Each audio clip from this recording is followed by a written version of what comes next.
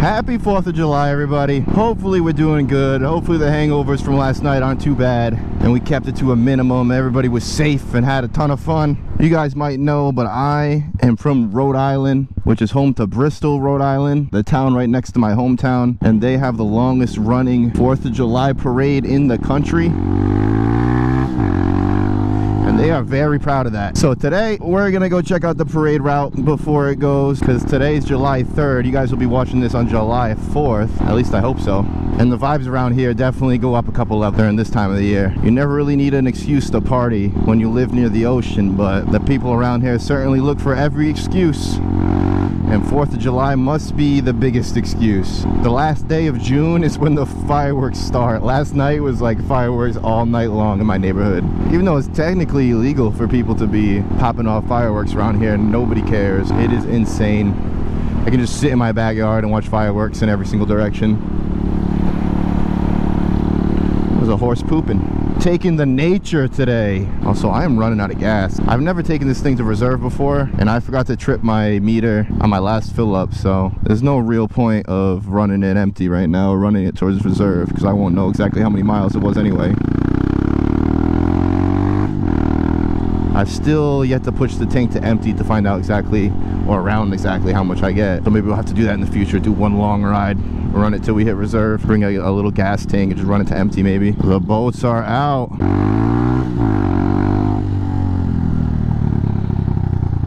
No, you're not supposed to brake for this.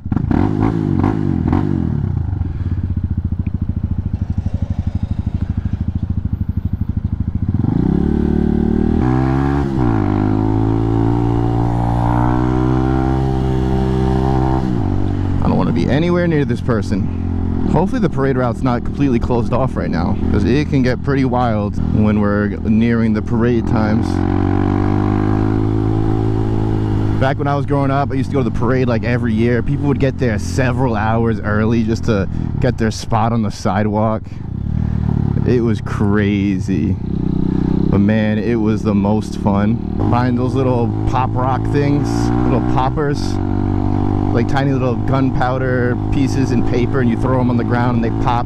Or the little confetti shooters where it kind of looks like a bottle cap and then you pull it back and it pops the confetti into the air. Oh, there's so much fun little stuff. My parents used to hate it. I wanted to buy everything every year. Go up to every table and buy all those stacks of balloons and different little toys. I remember Beyblades were popular back then. They'd have different type of Beyblades. There was always a station selling magic cards for some reason.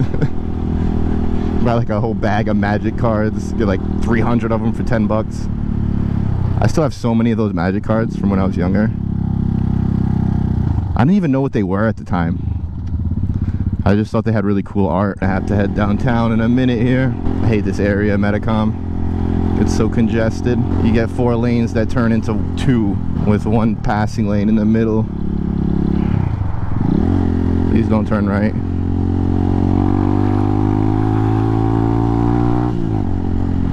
Still dreaming about the second bike, but I think I'm content with this bike for the first season. We're probably gonna ride this out, no pun intended, until the end of the season. And then we'll hop on the used market when it comes winter time around here. Everybody wants to sell their bike, because it is impossible to be riding your bike full all year long around here. So a lot of people get a new bike every summer. No joke. Sell it for a few $100s loss. You don't have to pay any more insurance. And things really hold their value around here.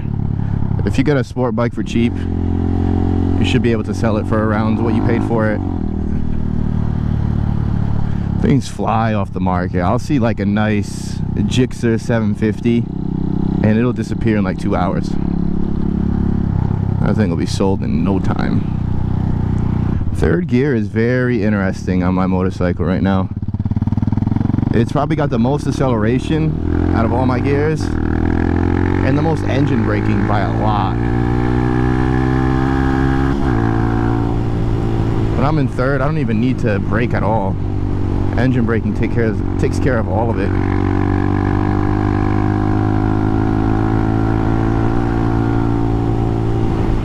4 is a little bit lighter, and 5th feels ideal. It's a bit much, to be honest. Like if I'm going 60 miles an hour on the freeway or something and I let go of the throttle, it's like yanking me backwards. Engine braking kicks in hard. I guess that's what you get with an off-road bike like this.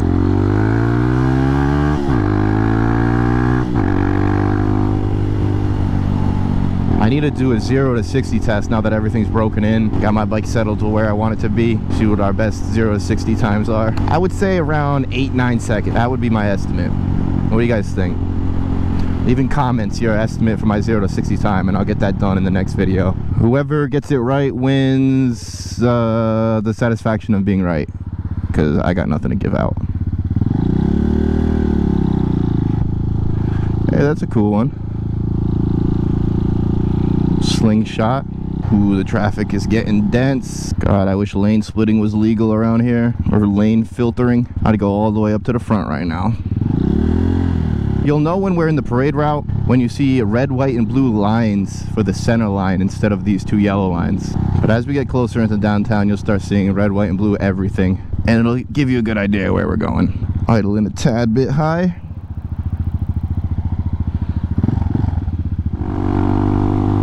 There it is. See the lines? Some fresh red, white, and blue lines. Got the flags on every single pole. This is the oldest parade route in America.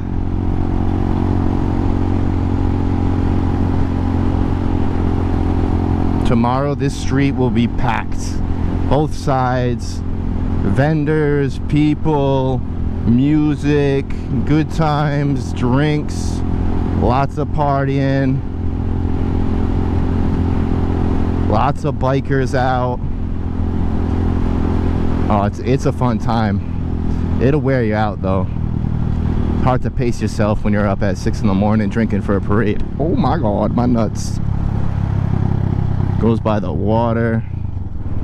The sip and dip that gets absolutely schmacked. That place is packed. Really, really good fireworks show that happens here every year. People line this area. When I was in high school and college, this was the place to be. I'd be on my longboard just flying between house to house, going from party to party, doing deplorable activities that my parents would not be proud of. But we made it. Somehow we made it out of that clean. Nowadays, with all the fentanyl and all this other crazy shit going around, I don't know how my life would have panned out. I got lucky to go through my party years when I did, before things got a little bit out of hand. Not that they weren't out of hand before, but I kept my nose out of the bad stuff. Pun intended. We don't have a stop sign, papa.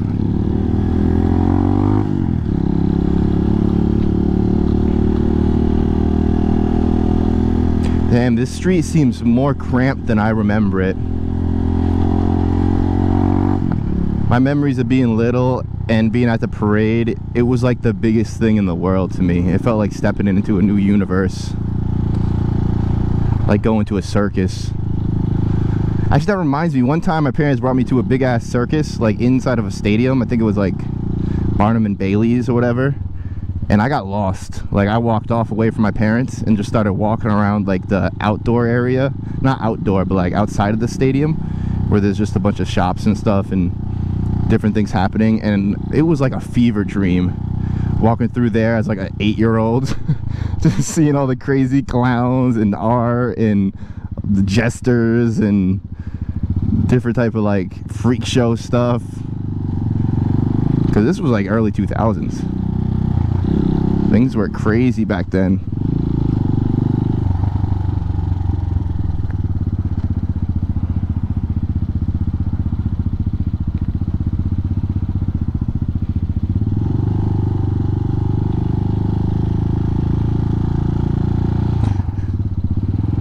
They also have concerts every year. They host concerts every night leading up to the parade. Another really good excuse to sit outside and get drunk. Ooh, that was a late wave. Hopefully you saw me. One time I walked in it. I forgot what it was for, but I was pulling a goat. I think it was for some Portuguese festival thing. And I had to like walk this goat the entire parade route, and it just did not want to move. It would stop every 10 feet and look at me like, what, bitch? What are you gonna do about me not moving right now? I would just be like, come on, please move, everybody's walking. And the goat's just like, nah. Oh, nice, we got the bikers in the middle of the street.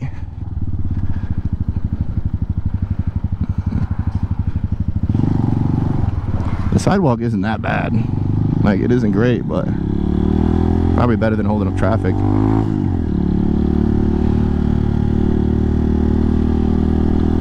I swam. It's an older lady. Maybe she shouldn't be on the sidewalk with that bike. It can get dangerous. Should be nearing the end.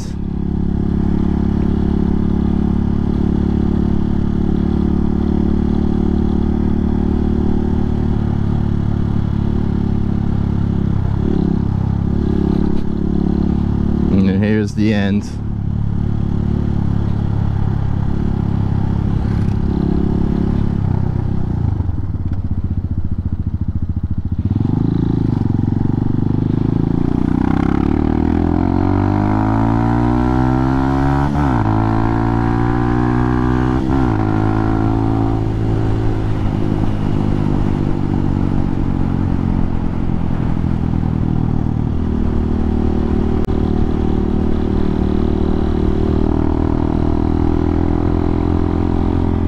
Alright guys, I'm gonna head to the bank and head to the dispensary. That's gonna be it for today.